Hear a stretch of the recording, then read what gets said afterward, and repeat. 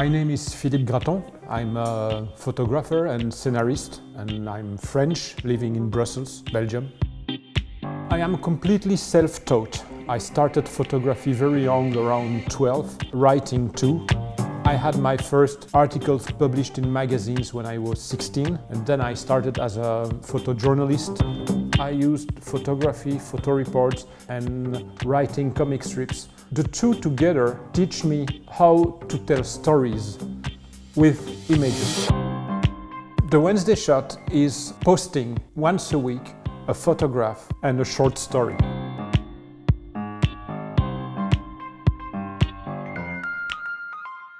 With the Wednesday Shot, it's like if I made a promise to the followers, the subscribers. So I have to publish a photograph and its short story every Wednesday, even if I don't feel like, or even if I have no idea.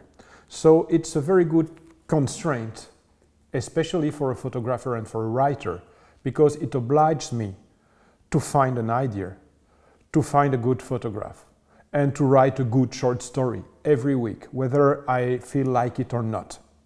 And I think it's like many other activities. It's about work and training.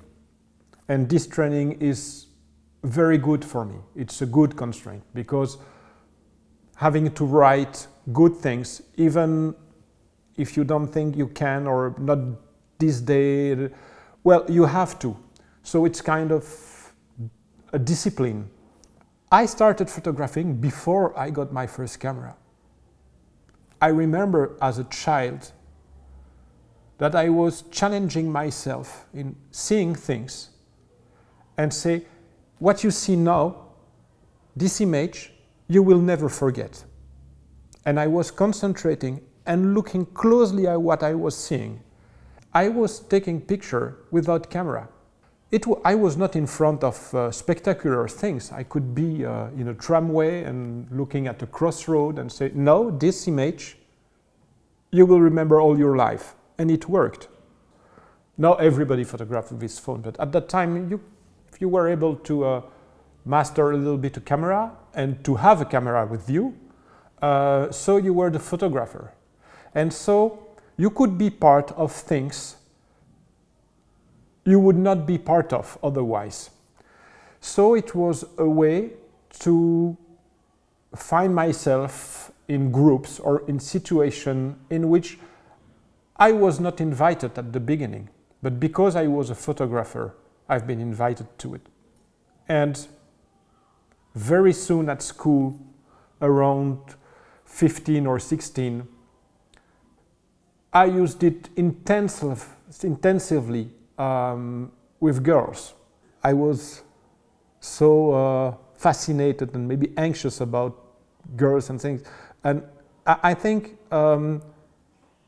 it was a way of make you noticed, make you a little bit interesting. And when you had the opportunity to take photograph of a girl, you was paying attention to her and showing sometimes, if the photograph were not too bad, she would be very pleased with it. Brussels, 1982. In the back room of his gym on Chaussée d'Ixelles, Jean-Claude isn't yet known as Van Damme. For the moment, his parrot is his sole public. At 22 years of age and weighing in at 99 kilos, he had just weighed himself that very day for the next day's bodybuilding competition, which he'll win.